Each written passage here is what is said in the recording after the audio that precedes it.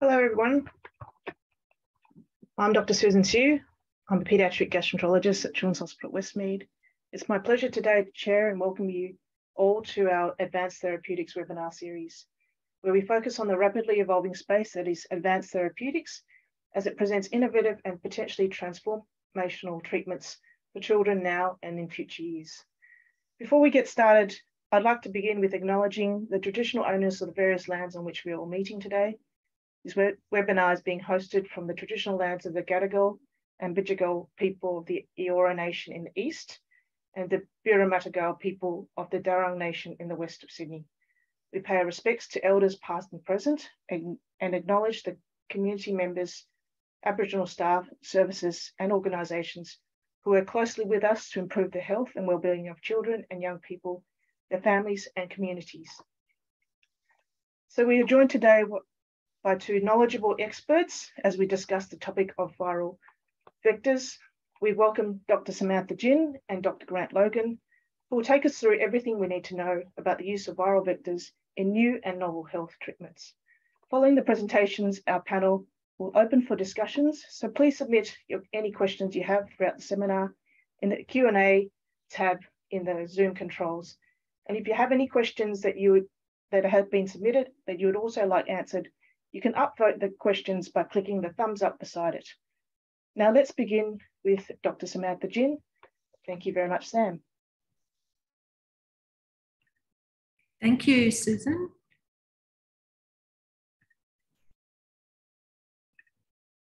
Hi, everyone. Thanks for joining.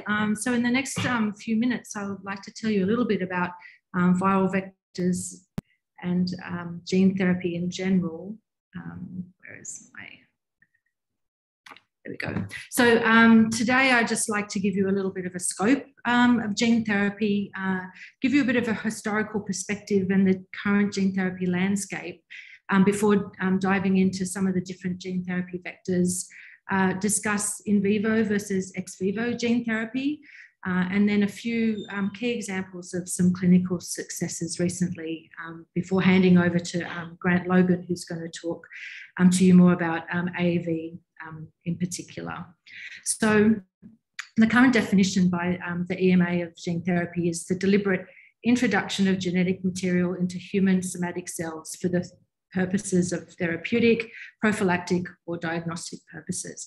And I've just highlighted here that it's somatic cells that we're treating, so we're not performing any gene therapy to the germ cells. So these are non-heritable therapies. And so the idea of gene therapy is conceptually very simple, but in practice it's quite complex. So progress has been really underpinned by development in the underlying technology, in particular our ability to deliver the therapies to the cell types, tissues that we want, and that those effects are durable and efficient enough to provide therapeutic benefits. So we really are living in exciting times in the field of gene therapy, and this has really been due to, I guess, most recently, recombinant DNA revolution, where we're able to manipulate DNA, we're able to cut and clone and amplify DNA and create the vectors that we need to use. And then also more recently, DNA and RNA sequencing revolution that's provided a vast amount of knowledge that we're able to tap into. And so really that has led us to be able to have some diagnostic power. So what is the problem? And there really is a gap now between what we know and the therapeutic power, and that is, how can we fix the problem now that we know what that problem is? So this is the gap that we're trying to address. And so the pipeline of gene and RNA cell therapy, so currently there's over 3,600 gene therapies in development. And you can see here, these are just graphed by year up until May last year. And the overwhelming number of those in this dark blue bar are in the preclinical phase. But you can see that there's been an uptick in phase 1, phase 2, and slowly into phase 3 and pre-registration. But just to give you a sense of the field of gene therapy, the first authorised gene therapy trial was performed in 1989, and this was just a marker gene trial to address safety. And then it was 11 years since the next successful, or the first successful gene therapy trial was reported in the year 2000. And this was for SCIDX1, or boy in the bubble disease. This was published, the results of 2 boys with SCIDX1 in Science. And then it was another 11 years after that before the first AAV gene therapy for haemophilia was reported in the New England Journal of Medicine in 2011, which reported on the successful treatment of adults using AAV. And then more recently, and only a few years after the haemophilia trial, was a report of CAR T-cell therapy for chronic lymphoid leukemia. And this product is now in the clinic here in the Sydney Children's Hospital Network. And then also probably you might have heard about the very exciting results for SMA, for children with SMA, again being treated in the Sydney Children's Hospital Network, again using AAV gene therapy. And so let's talk about some of the gene delivery systems that are options when considering gene therapy trials. So they can be broadly classed as non-viral and viral. And I will concentrate on viral vectors, but I will mention that there are non-viral gene therapy options. And also just to point out lipid nanoparticle technology, which is really starting to come into its own. And I'll finish on that, just mentioning a clinical trial using LNPs that is now in the clinic. So there are many non-viral options, and here is just 2 examples. So either naked DNA LNPs, and these are less efficient than viral vectors, but they do only need to deliver their payload to the cytoplasm. But by far the majority of trials are using viral vectors, and these are just a couple of examples here. So some that you may have heard of, adenovirus, AAV, which is really driving a lot of clinical excitement at the moment. And then our integrating vectors, retroviral vectors and lentiviral vectors. And these vectors all have different properties that make them appealing for different target tissues and diseases. And careful consideration of the properties that you need is important with a gene therapy trial. But these viral vectors need to deliver their cargo to the nucleus, and we call that transduction. So these viral vectors are recombinant, so we don't think of it as an infection, but rather as a transduction. And so here are 4 of the probably most commonly used viral vector gene delivery systems, but by far they're only just a few. And really a lot of points to consider. So the size of the vector, can it reach the tissue that you're interested in, the genome, whether it's a DNA or an RNA virus. What's really important is the packaging capacity of that virus. So for AAV, we have quite a limited packaging capacity of only 4.7 kilobases. So all the DNA payload that you need to deliver needs to fit into that. So whether you have a promoter and a transgene, any regulatory signals, they all need to be encompassed in that 4.7 kilobases. Question about whether you can transduce dividing or non-dividing cells. So for gamma retroviruses, which are probably now being superseded by lentiviral vectors, you needed the cell to be dividing, which limited options historically. Also the transduction efficiency, whether the viral vector itself integrates the payload into the genome of your target cell, so whether they're an integrating as your gamma and lentiviral vectors are, or non-integrating is important. So for targeting diseases, say of the bone marrow, for those early SCIDX1 trials, you really need to have an integrating vector because you're targeting progenitor cells that proliferate. So if you want stable long-term therapy, an AAV vector is not going to be a good option. And that's mentioned here, whether you've got transient or stable expression. Probably less relevant here is the biosafety level.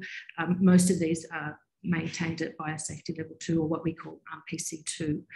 Also the immunogenicity of the vector, and then what strategy these vectors are being used for. So in vivo versus ex vivo, and I'll mention some examples in the slide following. So here you can see these are some of the common vectors and the number of trials currently in the clinic.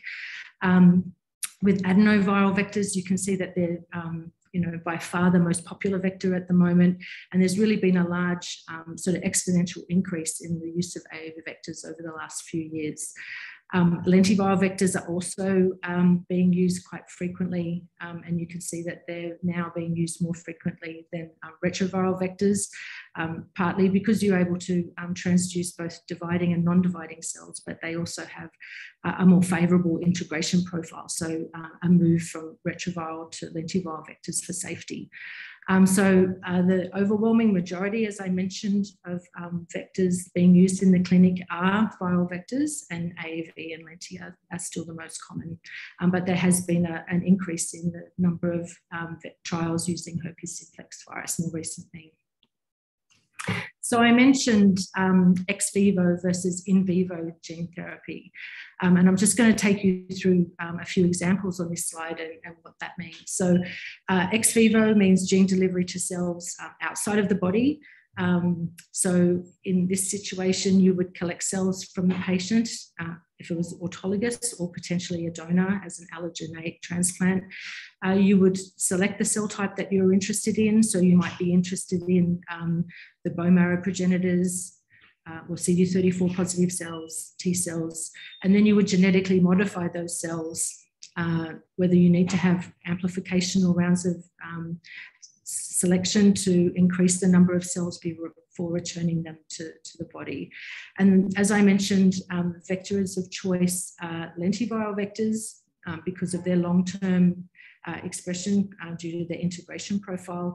But also if you want to deliver something transiently, you can just use electroporation, which is a physiological way of delivering your DNA or RNA cargo to those cells. So you may deliver a nucleic acid or expression cassette or even genome editing tools more recently. And currently, lentiviral vectors are the dominant delivery choice, and you may have heard of some of these currently approved products. So Chimera, Yescarta, are CAR T cell therapies. So for in vivo gene therapy, there's sort of two options. You could do a local injection directly into the organ that you're interested in, such as the case with Lux-Turner, or you might do a systemic injection into the bloodstream. And the delivery vectors of choice at the moment are AAV, and also, as I mentioned, lipid nanoparticles are also becoming, for certain conditions, particularly targeting the liver, quite successful. Again, you can deliver either a nucleic acid or genome editing tool. And so currently, as I mentioned, AAV is the dominant vector choice here. And you may have heard of Glybera, Lux-Turner, and Zolgensma, all in the clinic for gene therapy directly in vivo. And so just before I finish, I thought I might give you a few examples of some successful gene therapy trials in each category. So for ex vivo gene therapy, gene addition has been the most common form, where you're adding in an extra copy of a diseased gene. But more recently, genome editing is also becoming possible, predominantly integrating vector systems for the reasons that I mentioned. And there's been a transition from gamma retroviral to lentiviral vectors to improve the safety profile of the gene therapy. And usually primary immunodeficiencies and CAR T cell therapies have been the most commonly sort of targets for ex vivo gene therapy. And here, that was the Science paper that I mentioned back in the year 2000, using a gamma retroviral vector. And more recently, a few years ago, there was a report for the same disease, now using lentiviral vectors, reflecting that change in delivery technology. And also here, Chimera is also being used for CAR T cell therapy.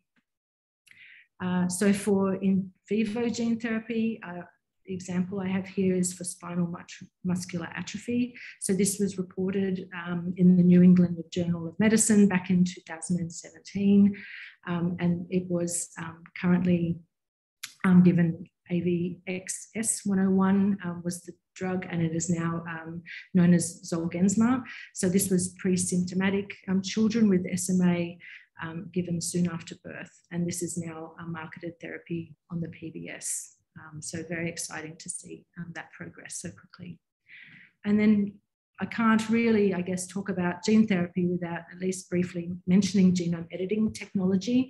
So this really is the next wave of gene therapies, and we're already seeing these technologies enter the clinic with some demonstrated clinical benefit.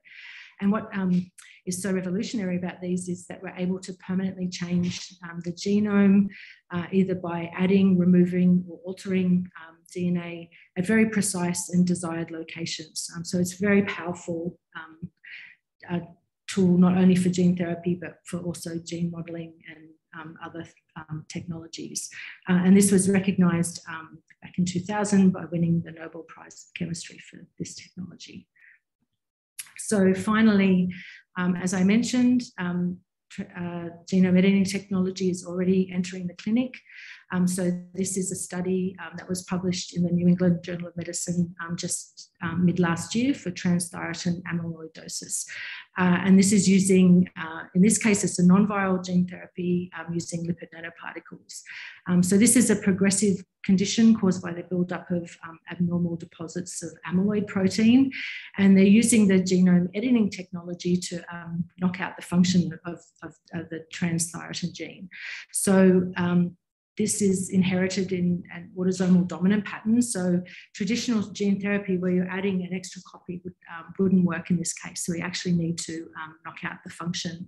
And so they used LNPs to deliver the genome editing technology. And as a result, that caused mutations in the genome, which knocked out the function of this gene in the liver.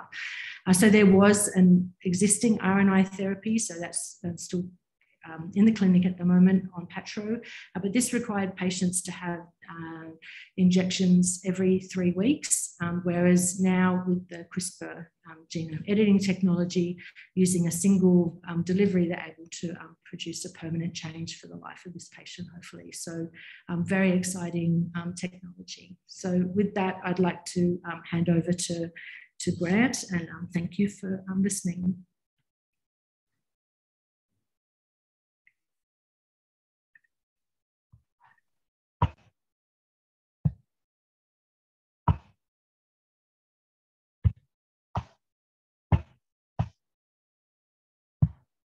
Thanks, Sam, and thanks everyone for joining us today. I'm going to continue on from Sam's discussion, but focus more on one particular gene delivery system that we've come to love, which is adeno-associated virus. So I want to just give you a sense of how this vector system has come into development. I'm going to focus on the importance of the vector coat protein in the performance of this vector. And I'm just going to make you aware of some of the work that we've been doing on this campus in terms of patient pre-screen for anti-vector antibodies, which is an important aspect to understand before some patients can receive certain AAV gene therapies. So adeno-associated virus itself, we've known for very long. It's discovered in the mid-60s. It was found not to cause pathology. It is replication defective, so it requires the presence of other viruses to complete the virus cycle. So these red arrows here are pointing out adeno-associated virus particles in an electron micrograph. And you can see accompanying these are these larger viruses, which in this instance is adenovirus itself. So the other thing that AAV has that's an appealing feature as a gene delivery system is it has low rates of genome integration, but it also can maintain long-term maintenance of its viral genome in non-dividing cells. So examples of these are muscle cells, hepatocytes in the liver, and neurons, which have become a very attractive gene therapy target for AAV vector systems. And as a consequence of this, we're now finding ourselves, after such a long time researching gene therapy, actually seeing clinical benefit in hospitals, and in particular in this country, Zolgensma has recently been listed on the PBS to treat spinal muscular atrophy, and Luxturna has also been treated to treat blindness. But we're finding coming through the clinical pipeline other AAV gene therapies that will target haemophilia, both haemophilia A, haemophilia B, so these are liver-targeted therapies, muscular dystrophies. So these are systemically targeting muscle cells. And there are some metabolic liver diseases that are being targeted as well, which are in late phase clinical trial. So this slide just shows you the genome structure of AAV itself. And AAV is a very simple virus. All viruses are small, but AAV is one of the smallest at 25 nanometers. And it has a very simple genome structure encoding non-structural and structural proteins that encode a variety of different proteins. But the important thing to understand here is that we can strip out all of these viral coding sequences and simply keep these short genetic sequences at each end of the viral genome, which is all we need to do in order to be able to create a delivery system that can deliver a genetic cargo, encoding anything we want, so long as it's within a certain size restriction. So one of the downsides of AAV is that it has a small genome packaging capacity, but we're finding that this is more than sufficient to really cover a whole host of different diseases to try to affect in vivo clinical benefits. So there's a variety of routes that you might like to deploy this delivery system, depending on the tissue of interest that you're looking to treat. There's the local injection into the eye. If you want to target the central nervous system, you could go systemically. Some AAV vectors have the ability to cross the blood-brain barrier, but you could also go via the intrathecal route as well. And there is some work happening on the planet where people are actually looking to develop AAV as a delivery system into the ear to try to cure genetic deafness. The routes of injection depend on the target tissue, as I just mentioned, and the AAV vectors themselves are excreted or secreted from patients after a victim administration in all possible excretions and secretions. And shedding will occur days to months after infusion, but this does depend on the dose and the route of delivery. So there would be very little excretion of AAV when injected locally in small doses into the eye, but much larger amounts of shedding of the vector system from a variety of places when you're delivering high-dose systemic gene therapy.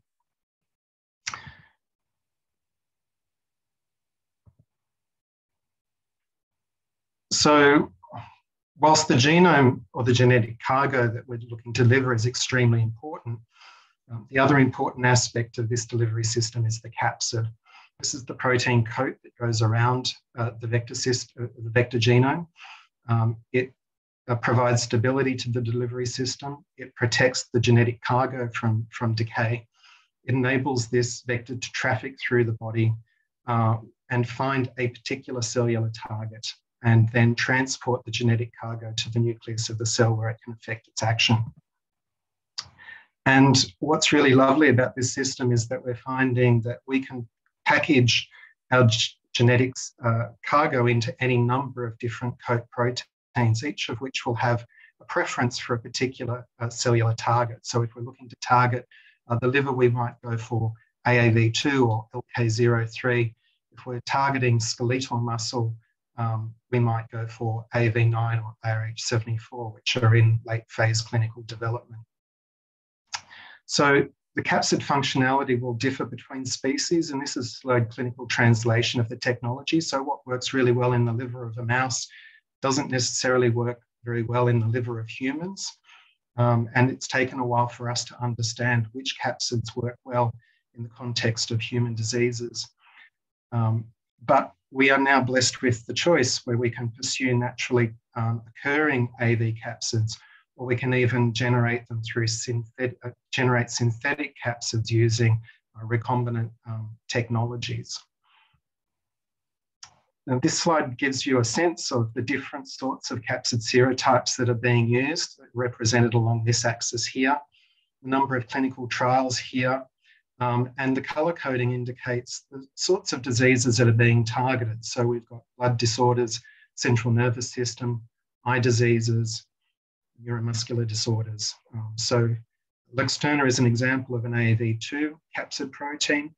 Zolgensma and another gene therapy coming from Pfizer for Duchenne's muscular dystrophy deploys an AAV9.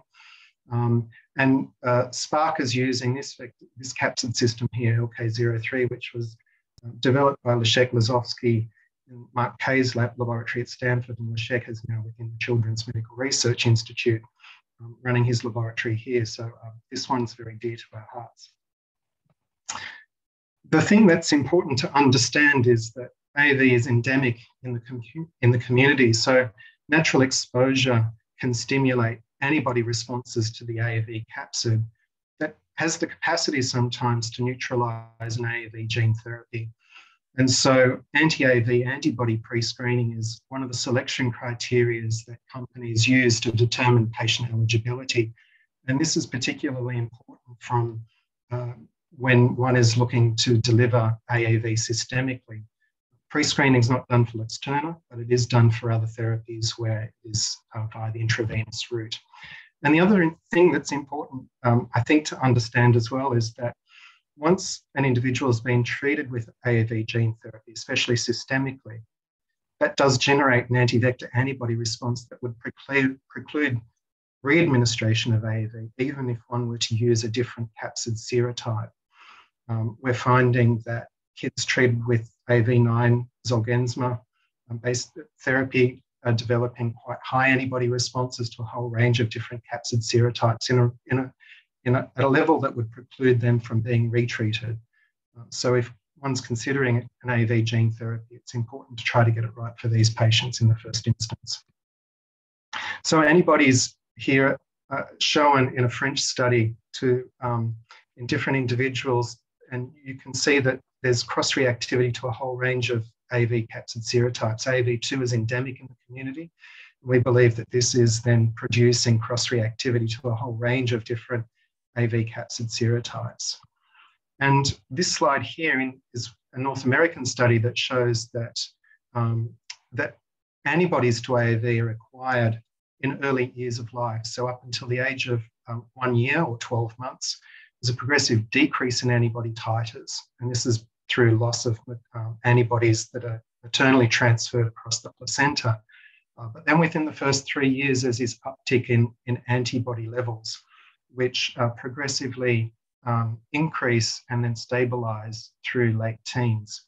So pre-screening is an important part of this consideration, and also capsid choice is important for the perspective of finding capsid serotype that may elude these sorts of cross-neutralizing responses. So, as I said, patient access to systemic AAV gene therapy is dependent on a pre-screen.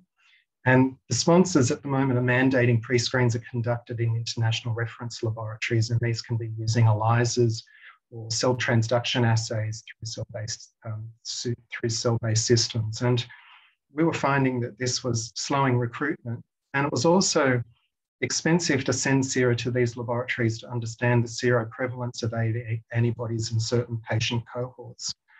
So we received some funding from the Office of Health and Medical Research to develop an AAV assay that would measure anti-AAV9 IgG in patient serum. We chose AAV9 because it is the serotype used in Zolgensma. So with much help from Alison Kesson in Children's Hospital at Westmead Pathology and Susan Badman, we were able to get this test NADA accredited. It received certification and TGA registration in April this year. It's performed in the Department of Pathology, and it indicates the patient anti-AAV9 IgG status. And we're working at the moment to benchmark this assay against the results that we've received from overseas reference laboratories. We have a grand plan here because we see that understanding patient seroprevalence is a really vital tool for helping to encourage clinical trial activity to Australian shores. So we're looking to develop further assays against other AAV serotypes that are coming through the clinical pipeline.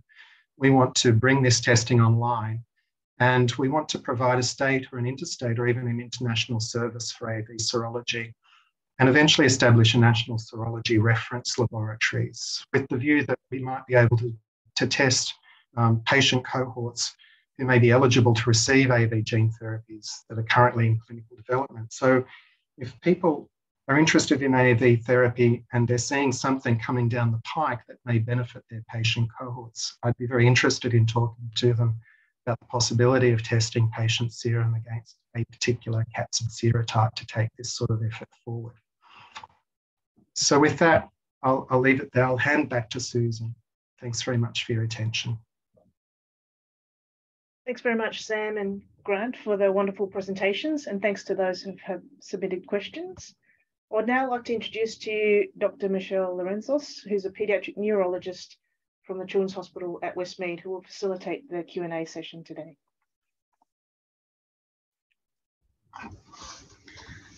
Thanks, Susan, and thanks for the speakers. We already have one question here that's been sent in. And I think this goes to speak to some of the impact and the importance of this work amongst our patients and families. So it talks about the fact that AAV antibody pre-screening doesn't only have an effect on recruitment, but it's devastating for the families when they find out their children are being excluded.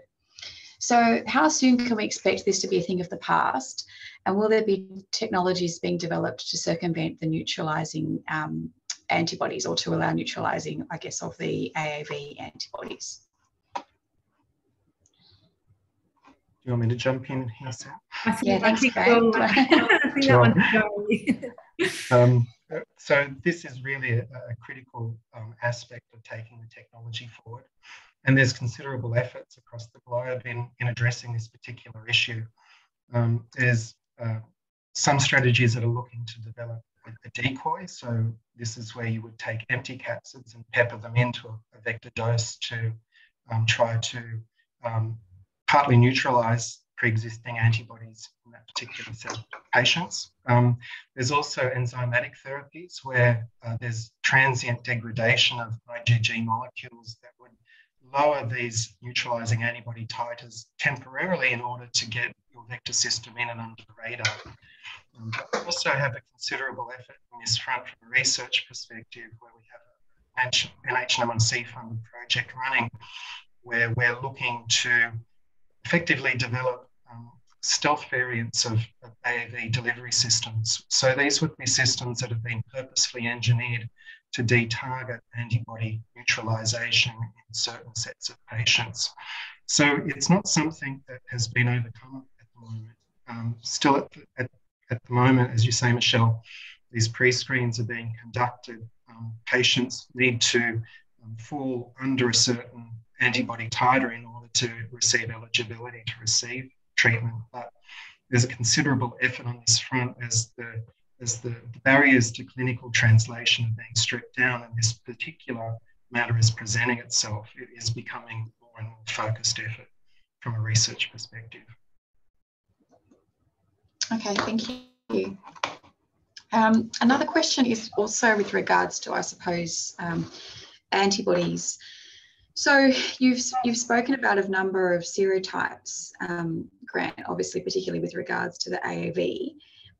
If somebody has antibodies to, say, AAV9, but then another trial comes along in the same disease cohort and they are looking at, say, AAV2, would having antibodies to one serotype necessarily exclude you, or from a medical perspective, should it exclude you from receiving another in terms of cross-reactivity? Sure. There is a degree of cross-reactivity with all these capsid serotypes. It would really depend on the empirical answer. So one would have to, if a trial had been precluded from an AAV9 therapy and an AAV2 therapy came along, it would require another test against that particular vector system to really determine it. At the moment, some companies are looking to use a particular capsid serotype called AAV5. And the reason part of the reason that's been chosen is because from a capsid relatedness issue, that's one of the most distantly related capsids from AAV2. So the idea is that any natural immunity to AAV2 would have a lower degree of cross-reactivity to the AAV5 system. So getting back to your question, there is cross-reactivity across the different serotypes, but one would really have to try it and see on a patient-by-patient basis to understand the degree to which that level of immunity is present and whether that would preclude the patient from receiving an AAV2 therapy if they had AAV9 antibodies. Okay, thank you. I have another question here from Laura. So do the AAV antibodies vary over time? Like, we can probably presume in some extent that they do. So what's the dynamic nature of that? And say if we find that a patient's positive and therefore excluded from receiving a therapy, do we have any sense of how long it will take for them to have a reduction in that antibody and therefore become eligible for that therapy? Yeah, that's an excellent question. To my understanding, there's not any studies that I know of that look at long-term seroprevalence of AAV antibodies in a particular set of individuals over time. So, one of the problems of working with a vector system that's derived from a non-pathogenic virus is it doesn't receive a lot of attention from a clinical perspective. And so, it's probably not possible to answer your question at this particular point, but what we do know is that children that have received Zolgensma have extraordinarily high levels of anti-AAV9 levels. And in a couple of these patients that we've now been testing out to 4 years, we're finding that these really high levels of antibodies are stable and present even 4 years after initial infusion of therapy. So they rise over the first couple of months, they plateau, and then they're stable for years afterwards. And we're still in the process of studying these responses to see if they fall off over time.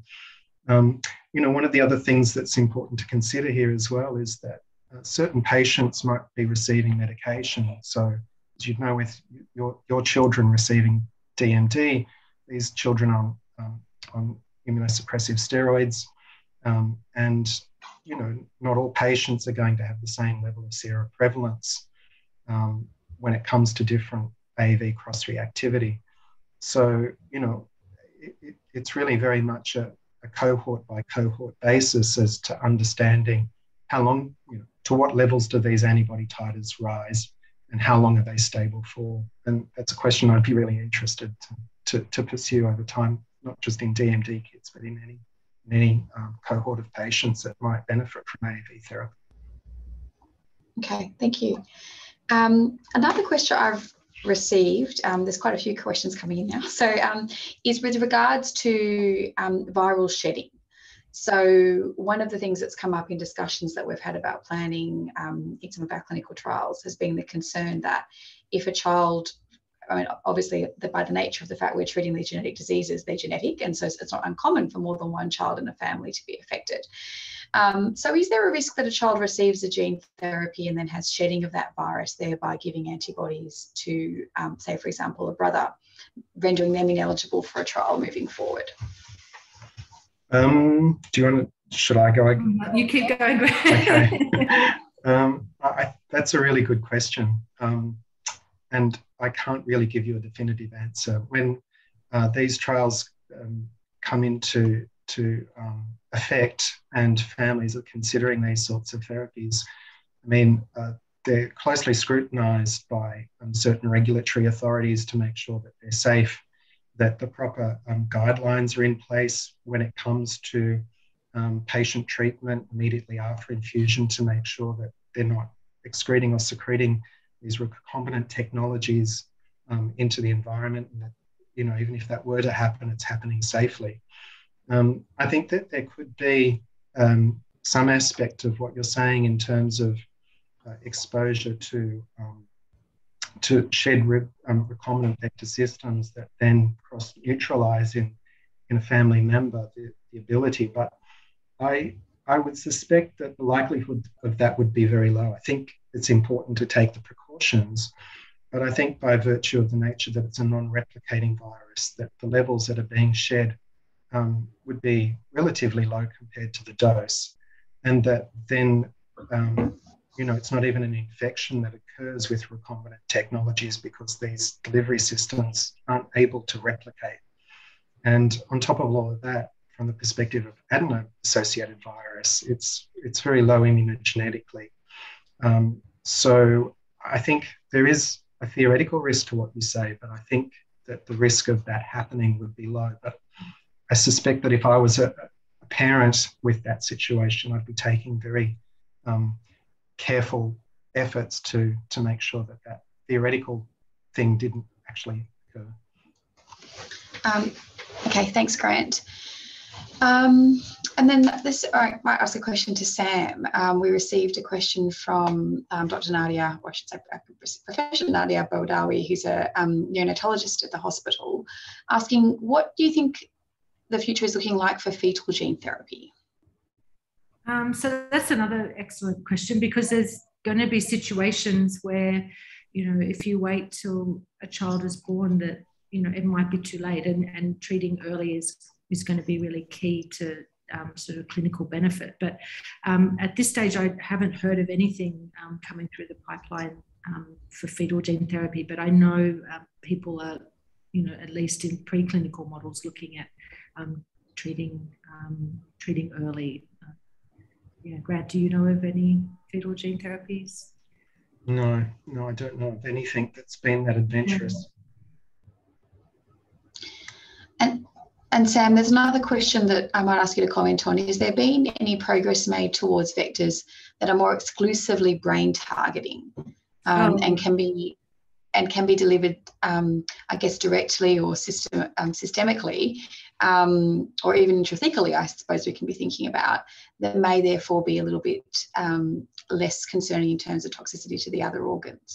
Yeah, look, this is a really, I guess, a field of great study at the moment, not just in particularly in AAV, and our ability to, change the capsid to, I guess, direct the gene delivery system to where we want to go. So, for something like Zolgensma, the doses, that these children need to treat, even with AAV9, which we know can cross the blood-brain barrier, but it doesn't do that as efficiently as it could. And a lot of vector does end up in the liver, and there has been issues with, obviously, liver toxicity.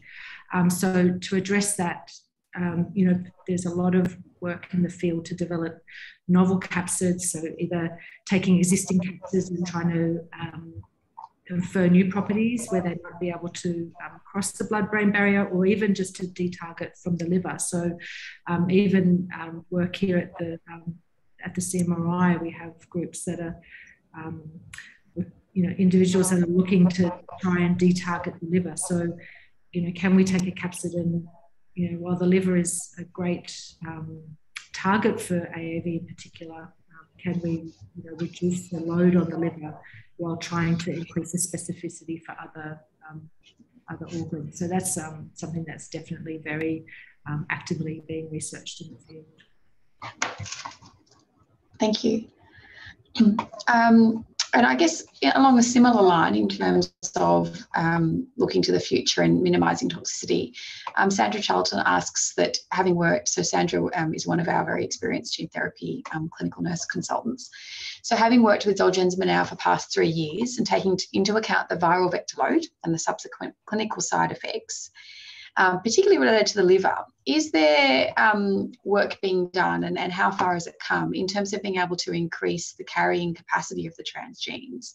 And can this therefore limit the viral load and mediate some of the side effects, the dose-related effects?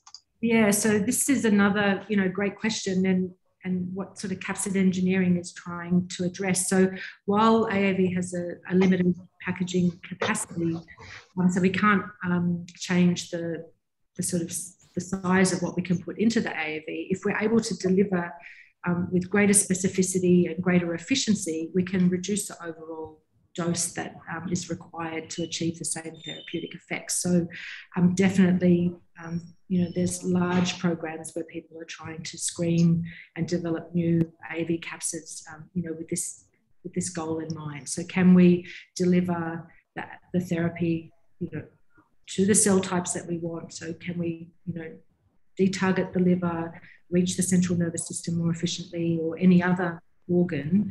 And if we can increase the efficiency and specificity, we can treat with lower doses, which should overall reduce the viral load, which is a very important safety feature. Okay, thank you. Another question in regards to, I think, the pathogenicity or and I guess the effects of the virus. Grant, you commented that the AAV is kind of not a disease-causing virus. I guess most of the research we have is on naturally occurring doses in relatively healthy populations. So as you would be aware, we're currently preparing to dose gene therapy in DMD patients on the ward. And one of the questions I've received from the nursing staff is, we have immunosuppressed patients in the next beds. Do we need to be worried about I guess, both, shedding, but also could this virus make children sick if they are having immunosuppressed because of therapies that they're on? And do you have any thoughts about that? Yeah, I think it would be safe for you to infuse a child with DMD with an AAV delivery system and have an immunosuppressed child on the same ward or in the same room. I mean, these infusions are delivered over a period of an hour. They're replication incompetent viral systems. So it's not that there's an infection that increases viral load once the infusion goes in. It is delivered to the patient, and this patient may start to excrete or secrete the virus over the next couple of days. But I believe even if it were to somehow get into a different patient who is on immunosuppression, that it wouldn't be sufficient to cause disease. I mean, AAV doesn't cause acute pathology itself. The transgene is usually only beneficial for the patient that's receiving it, so it's unlikely to have any sort of toxicity associated with it. And even then, the amount of vector exposure would be so remotely small that it's not going to have any sort of allergenic or immunostimulatory effect. Okay, great, thank you. That's reassuring. And then a question from Christina Elvidge. So we've talked about, I guess, the negative or I guess the devastating effects when you might tell a family that their child's been actually has been exposed and they're positive and therefore excluded from a trial. But what about when we might be starting to look at predictive screening for patients and find that they're negative and they might not actually be getting dosed for 6 months or even 12 months? So, you showed rates of almost up to 50% in some populations of AAV. So would you suggest a process where we should suggest to families that they isolate their children, that they try to keep them away from daycares? How do we support families really in that kind of difficult waiting time? Yeah, that would be agonising, I think. You've got a therapy coming down the pike that could potentially be very effective, and you want to avoid that sort of natural exposure.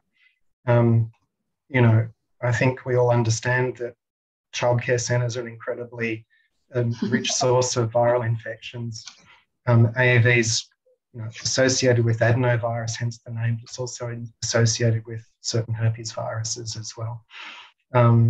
And I guess, I think I would probably be trying to take a great deal of precaution in what my child was exposed to if there was a therapy that was imminent and coming along. So, I couldn't answer this on, even on a case-by-case situation, but if I was a parent, I think I would be taking every effort to make sure that my child wasn't unduly exposed to natural infection while trying to maintain, not solitary, yes, containment of my child so that socially they were developing as you would like them to. So I can't answer the question. I think that comes down to the individual, but I would, if this AAV therapy was looking promising, I would probably be trying to wrap my child in cotton wool for the next 6 months until they manage to get a treatment. Yeah, okay. No, thank you. So I have another question that's come in from the audience. So Richard Mitchell says, thanks for a great talk. So the recent experience of the AstraZeneca COVID vaccine, where he comments that in some instances this got into the patient bone marrow and caused thrombosis. So is this suggesting an example of AAV being hard to control? And do you see other barriers to certain types of therapy in this kind of field? And possibly, maybe even, do you want to comment on the difference between kind of AAV-based vaccine versus kind of gene therapy? Do you want to answer this one, Sam? Well, I guess I would start by saying there's adenovirus and AAV. So I guess they're two different viral vector systems, but I guess this could apply to any viral vector system. So I think, when you're considering systemic delivery, I think, you do have to consider where this virus is going to go. You can control potentially expression of your treatment by using tissue-specific promoters, or you might include some regulatory sequences that might be able to switch that gene off in a particular cell type. So these sorts of additional layers of safety can be built into the vector system. But, for something like a lentiviral vector, where you have a very broad, it has a VSVG envelope, which has very broad tropism, I think you definitely have to be aware that these can go elsewhere, particularly with systemic injections. Grant, I don't know if you wanted to add anything else. The only thing I'd add is that it's common for people to think that adenovirus and AAV are the same thing by virtue of the overlap of the name. Unfortunately, virologists weren't an imaginative group, and they just always called a virus by the place it was found or how it was found. And so as AAV was found as a contaminant of adenovirus, it adopted the name adeno-associated virus. So I think it'd be good these days to call it human parvovirus, just to make that distinction. And the reason that adenovirus was chosen as the AstraZeneca vaccine platform was because it is highly immunogenic. AAV doesn't have the same degree of immunogenicity. It is being developed as a vaccine system, but that's not come out yet. But there are publications out there showing it can be used for certain delivery and vaccine stimulation. But adenovirus is the basis of the AstraZeneca platform. It's no way related to AAV. Looks like we're almost out of time, but perhaps we've got time for one more question.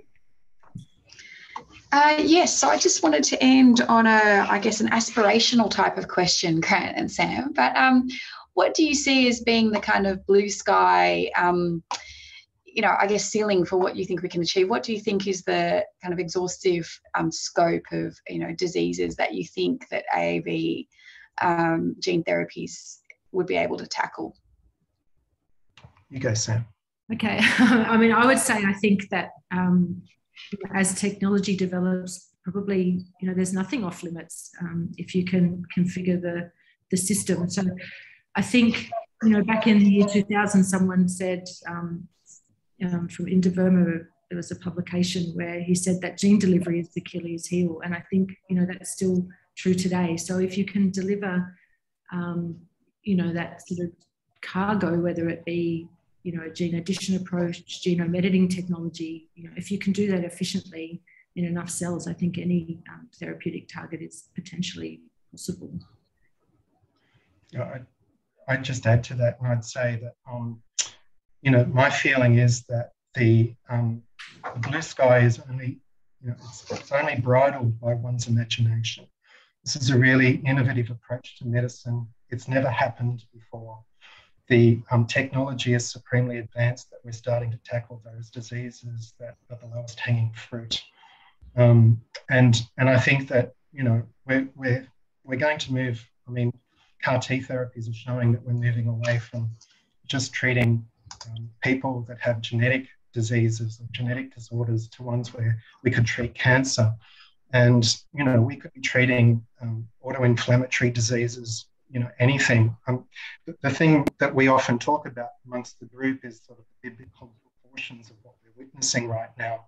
And one of the things I'd love to see is treatment for deafness come along, because at the moment, you know, the adage that we have is that gene therapy is, you know, the lame shall walk, the blind shall see. And if the deaf could hear, that would just be a nice thing to add to the whole thing. So, you know, I think sky is the limit, Michelle. We could be going off into outer space, I think, if we just let our imaginations run wild. Fantastic, thank you. Right, well, thank you very much. I think we're almost out of time. If there's any questions that we haven't answered, we'll try to do so via our website in the coming days, so perhaps look out for that. Thank you to everyone for joining us today. You'll agree that this has been a very informative webinar.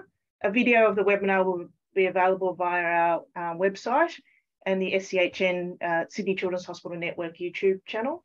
There will also be a short survey at the end of this, so if you have a moment, please do fill it out, as we would appreciate your feedback. Thank you again to our panel of experts for the fantastic webinar today, to our Q&A facilitator, Michelle, and to our contributors, including Luminescence Alliance, and more importantly, to you, the audience, for your active participation. A special thanks as well to the staff at SCHN who've supported today's presentations. Stay tuned for our next webinar. We'll look forward to seeing you again. Goodbye for now.